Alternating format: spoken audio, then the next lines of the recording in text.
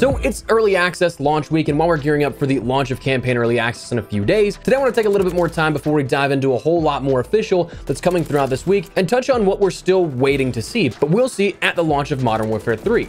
We know about our standard additional maps, camos, leveling, progression, all that kind of stuff that we'll see alongside with like zombies and everything, but that's obviously stuff we didn't have in the beta. But when it comes to the fundamental features and gameplay items, what else are we still missing out on? Today I want to run down a bit of what you can fully expect to come for launch that we still haven't seen, so as we go along, drop your thoughts down below on what you're hoping to get your hands on with Modern Warfare 3, any feature you really want to see added or removed, whatever the case, drop your thoughts down below. But if you enjoyed the video, you find it at all insightful, do me a favor and drop a like on it, and if you're new to the channel, consider subscribing to stay video with all things Modern Warfare 3. We've got so much up on deck here ahead of campaign early access this week, the full launch next, and so much more beyond that, so I'd love to have you in the community. We set a lofty goal of hitting 550,000 subscribers by launch, so if you guys would like to join us, I would love to have you.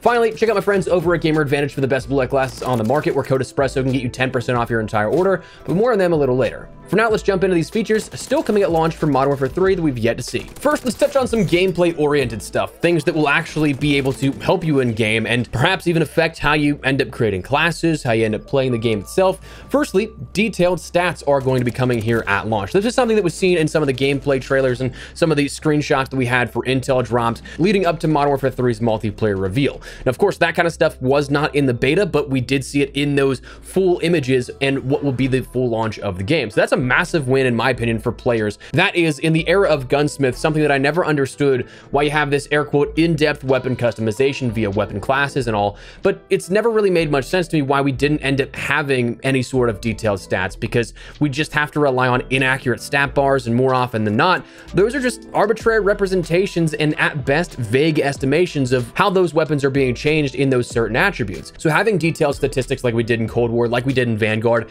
it makes understanding your weapons so much easier, and that is a massive win. That stuff is already in the game, hard-coded as is. The game has to figure it out. It's just a matter of actually showing it to the players, which, not coming to the defense of anybody, but I've heard over the years talking to developers that front-end UI, like that kind of stuff, is oftentimes the biggest pain in the behind. So I'm just happy we're going to finally be able to get that. Big win in my opinion. Next thing that will be there at launch that's a gameplay feature is weapon tuning. Now, this is a very divisive topic. Personally, I don't see the need for weapon tuning. The differences that we saw in how much attachments were changed was minimal at best. But I do think, though, with weapon tuning and detailed statistics, that it may be something that is more beneficial than what it was last year, where a lot of it was just guesstimation and, oh, that stat bar went out further rather than the other one, which didn't decrease as much. Maybe that's the pinpoint precise spot. But you could probably actually find that out now with the detailed stats mixed in with that. So that'll be something come launch you'll be able to play around with as well. An additional thing coming at launch in terms of maybe helping out your classes is a firing range. Now, this was previously leaked to be very similar to the last. It was something that we had the option to see the ability to go into the firing range at our COD Next build for the multiplayer reveal, but we couldn't actually go into it. So there is no first-person footage here of this at the moment that I've seen, but it has been previously leaked to be very similar to the last here within Modern Warfare 2. I'm personally hoping that we see more work done to this in the future to allow for more benefit to the players. Something like adding damage stats to where each shot lands on the test dummy, maybe a recoil location, something that allows you to change how the dummies perform, whether that be moving back and forth, like as if they were in motion, whatever the case.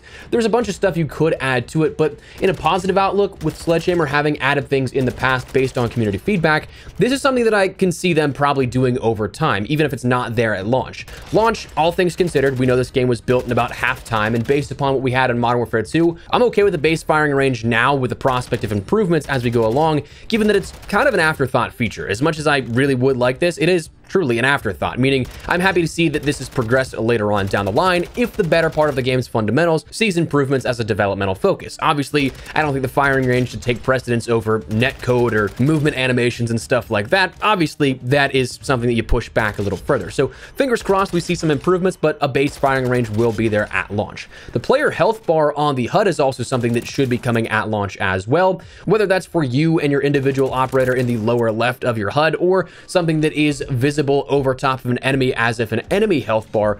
That's something that a card was put on the Trello board that indicates that the feature in some regard is likely going to be there at launch. They stated it was investigating. The Trello board hasn't been publicly updated in a couple of days, so it is something that may be coming for launch, may still be investigated as launch happens, but it should in theory help with visibility if it is going to be applied as well to enemy players alongside that. So that'll be something that's definitely nice for visibility. visibility. Now, mode-oriented stuff coming at launch, we're going to have, of course, hardcore mode. This is going to be there from day one, and it's not going to be a weird combination like tier 1 was, where you have regular damage multipliers, but the headshot multiplier is crazy high or something like that. That's a one-shot. But it's going to be great for weapon leveling, camo grinding, nearly everything being 1 to 2 shot max to end up killing. So whether or not you're going for those gold equivalent camos, platinum or polyatomic and Orion equivalent camos, or you're just trying to get through ranking up all your weapons in the fastest time possible, hardcore is going to be a great way to do that as well. Not to mention if they end up having a Rust 24/7 playlist on day one, maybe you see that be the grinder's delight at that point.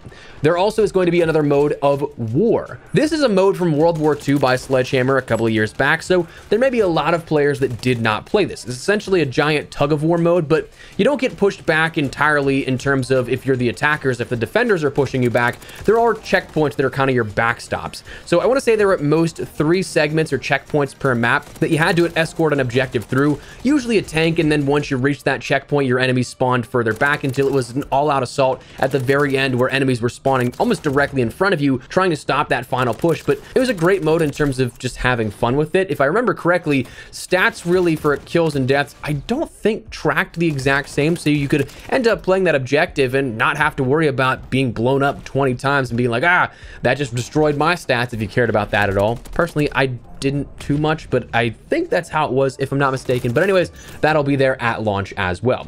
An additional larger ticket item that isn't a game mode oriented thing, that isn't a sort of gameplay oriented thing, but also is your double XP tokens will be there at launch. We talked about this when we talked about things transferring from Modern Warfare 2 to Modern Warfare 3, that those double XP tokens, whether it be your operator weapon XP tokens, your weapon XP tokens, or your battle pass tokens come season 1, although the battle pass is still going to be active and tracking your progress even as you play Modern Warfare 3 in Modern Warfare 2. So you might still be able to actually use those to help you out as well if you have those on offer. But if you haven't used any of your double XP tokens, don't go use them now, because they'll be way more beneficial to helping you rank up, say, again, either your operator, your weapons, whatever the case, come Modern Warfare 3. Those will be there at launch, so you can use those absolutely.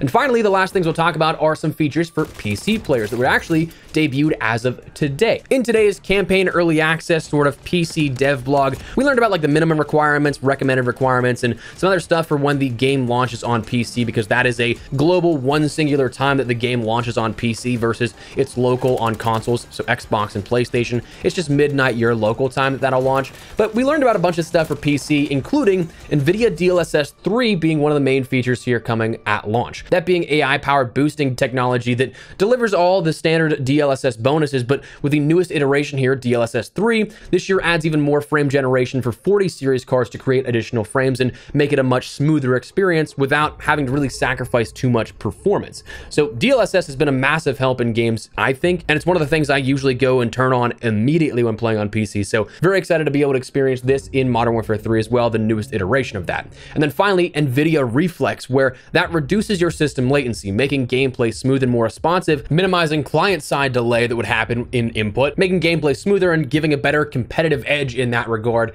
when it comes to response time. So definitely 2 very big features that I'm very much so looking forward to using come launch here at this, but those were debuted as of today. But those are your features here that at launch will be there from day one, but right now we haven't been able to see or have seen previewed in either COD Next in the multiplayer reveal or in the beta when we had our hands-on experience with it a couple of weeks ago. But they will end up being there for launch. So that is where we're going to wrap the video up here. Just want to fill you guys in briefly on some of the new stuff coming that we still haven't quite seen. We might have a changelog video coming up in the near future here talking about the changes from beta to launch, but for right now, that's where we're at. Before we wrap everything up though, make sure to check out my friends over at Gamer Advantage for 10% off your entire order of what I think are the best blue light glasses on the market. I've used their frames for going on almost 3 years now at this point, which is crazy to me that it's been that long, but every single pair that I've used, I've loved every single one of them. Honestly, I still have some of the originals they sent me, so they absolutely keep up in terms of quality. Now, I can't do nearly enough justice for the studies, the in-depth details they provide. That information is all linked down there in the description below. They'll absolutely be able to describe the fine details way better than I could, but again, I'll tell you this, 2 to 3 years of using their product, they're the most comfortable comfortable, lightweight, and durable frames out of any glasses I've used, and they absolutely do help me in my daily productivity. So if you guys want to learn more, I encourage even just that, going and checking it out, learning more about what they have on offer. Link in the description below. But if you guys want to pick something up for yourself, code Espresso can get you 10% off your entire order. So again, link in the description below. For now, though, that's where we're going to wrap it up. Let me know your thoughts down below. Is there anything in particular you're looking forward to here out of the sort of features coming at launch versus what we haven't seen already? Whatever the case, drop your thoughts below. But if you enjoyed the video, you found it at all insightful, do me a favor and drop a like on it. And if you're new to the channel, consider subscribing to stay up to date with all things Modern Warfare 3 as we gear up for a very, very busy next couple of weeks here. We'll have you covered with everything you need to know. So love to have you in the community. But for now, thanks so much for watching. My name is Espresso. I'll see you later. Take care and peace.